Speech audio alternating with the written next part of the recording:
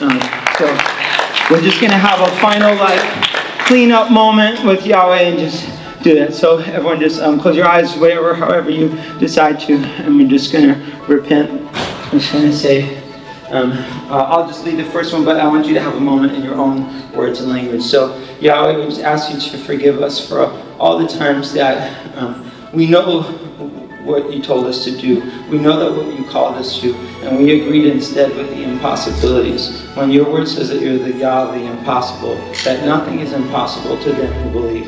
And so we repent for all the times we believed in the impossibilities of what you've called us to, the impossibilities of how to make it happen.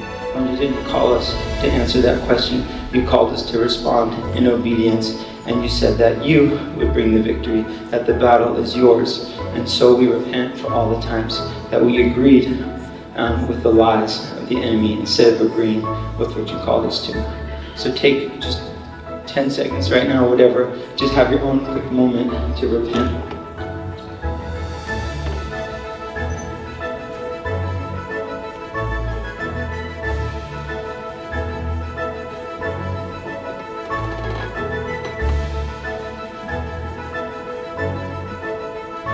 Now I think that your word says that there is no condemnation to those who believe. And so we break off the condemnation and the lies of the enemy that will try and come back and say, see, remember you did this, remember you didn't do this. And we just agree with heaven right now that we will not return unto you void. That just as you spoke us into the earth, and we are your word in the earth, just like Yeshua was, but it was God and we are men. And we just say that we will not return unto you void, but that we will accomplish the thing that you called and created us to do. When you formed us in our mother's womb, when you knew us, when you had plans for us, when you specifically designed and made us. We just agree with heaven's blueprint for our life. We agree with the assignments that you've called us and created us to do. And for anyone struggling to hear his voice, we just tell you the truth we found in his word, that he is the voice behind you, telling you the way to go, that you should walk therein, and that you know his voice, and the voice of a stranger you will not follow.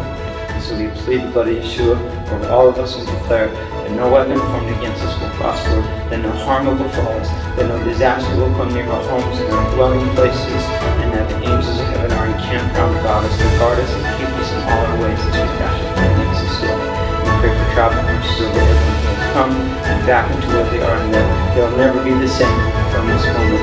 They're walking into their victory. They're in it now, and they're going with the new territory that they've taken. New opportunities will arise. New relationships are being formed and will present themselves. And we declare that we have all that we need. We have all sufficiency for all things, so that we reign with Yeshua.